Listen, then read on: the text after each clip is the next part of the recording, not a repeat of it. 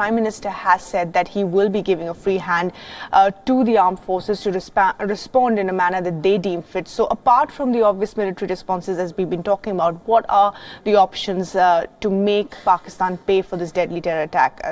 Lieutenant General Hussain touched upon some of those. We also spoke to a series of other experts for their thoughts. And to begin with, well, India has vowed to isolate Pakistan internationally in this difficult time.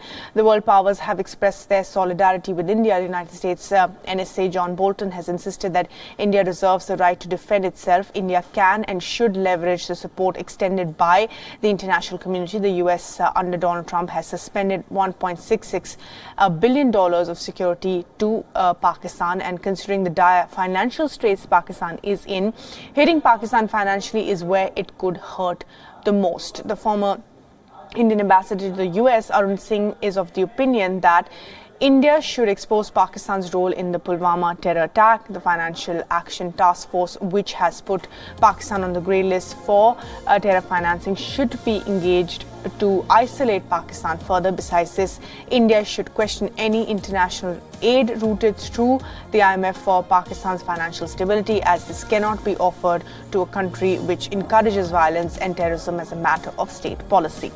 Secondly, India's response to Pulwama terror attack should be different from what it has been for the earlier Pakistan-sponsored terror incidents. After the terror attack on the Pathankot air base, India had invited Pakistan's joint investigating team with the ISI members in it to investigate the Pathankot attack.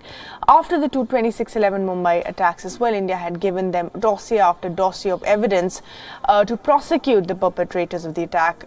To deal with Pakistan in such good faith is a mistake, it seems. Strategic affairs expert Brahma Chalani is of the opinion that India must downgrade its diplomatic relationship with Pakistan. It cannot be business as usual. We cannot expect to isolate Pakistan internationally if we ourselves do not change our diplomatic stand with Pakistan and describe it for what it is, a terror state. We should also suspend the Permanent Indus Commission, which in these circumstances will be legal, as Pakistan has behaved as a rogue state. However, well, the elephant in the room is, of course, China, which is constantly backing Pakistan. Vivek Karju, India's former ambassador to Afghanistan, has said, and I quote here, India should not shy away from dealing with China directly on this. China has repeatedly obstructed the designation of Masood Azhar as a UN-designated global terrorist. The spirit of Wuhan is fine, but India should take up this issue with China in the wake of what has happened now.